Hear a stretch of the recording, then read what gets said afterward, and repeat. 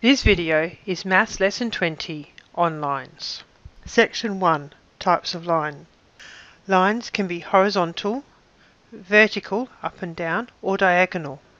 The relationship between lines can be perpendicular, that is, at right angles, and we often have a little box in the corner here to designate that it's perpendicular.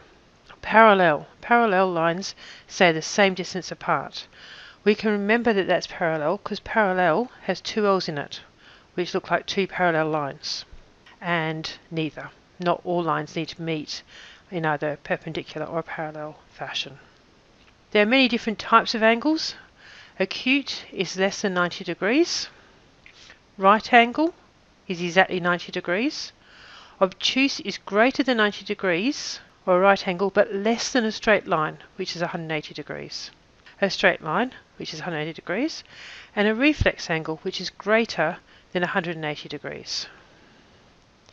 And the remaining part of the circle can either be an acute or an obtuse angle. Section 2. Lines and angles. Quickly, let's recap the angles you need to know. You need to know 45 degrees is half a right angle. There are 90 degrees in a right angle, 180 degrees in a straight line, and you need to know there's 360 degrees in a full rotation. Finding angles. Complementary angles add up to 90 degrees. So if I have one part of a right angle, I can find out the other part. Or if I've got three parts in a right angle and I know two of them, I can find the third. Supplementary angles add up to 180 degrees. Let's look at an example. Find angle A. Well, along here is a straight line. Therefore, 150 plus A must equal 180 because the full thing equals 180. 180 take 150 is 30. So taking that away from the whole gives me 30 degrees, so A must be 30, giving a total of 180 for the straight line. Now in these questions, if two letters are the same, then the angles for those letters are also the same. Section 3. Alternate, corresponding and opposite angles. When two lines intersect, four angles are formed. And the opposite angles are always equal. And that's because it's along a straight line. A must be 180 degrees minus B. And B must be 180 degrees minus A.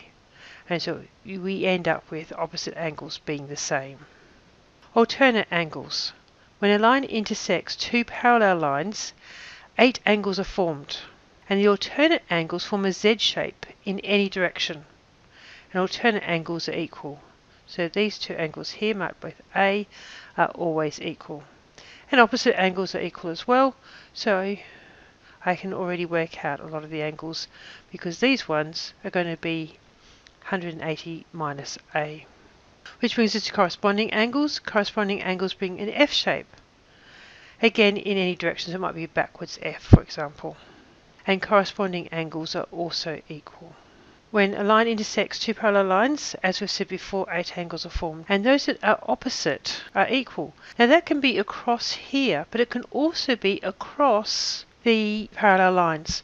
Because these are parallel, as they get smaller and smaller, closer and closer together, you end up with it being like one really thick line. So these are also considered to be opposite angles. Section 4 is triangles and quadrilaterals.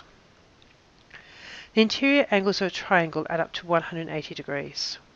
The interior angles of a quadrilateral add up to 360 degrees.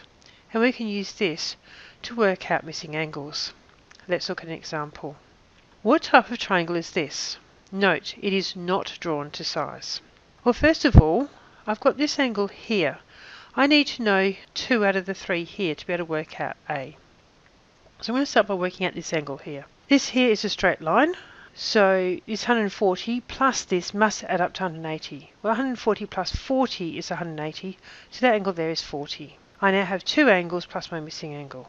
If I add up these two, 40 plus 70 equals 110. I know all the angles add up to 180, so A must be 180 minus the 2 I've already got, which is 180 minus 110, which gives me 70. Therefore, A equals 70. If A is 70 and I've got 70 there, I've got 2 70s and a 40. 2 of my angles are the same, so my triangle must be an isosceles triangle.